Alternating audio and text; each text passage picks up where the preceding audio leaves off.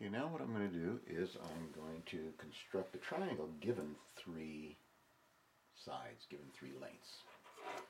So I'm just going to start out with a line.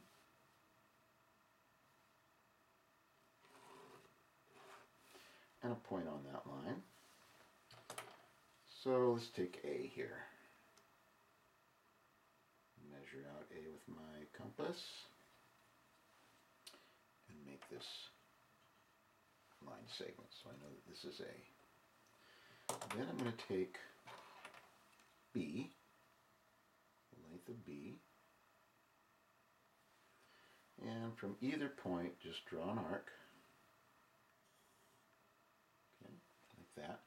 So I know that B is going to be drawn to somewhere on this arc, and that place is going to be wherever C intersects that arc.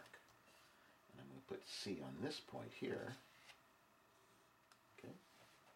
And so here, let me draw side C first. So that's the distance to side C. And then here's this. There's the length of side B.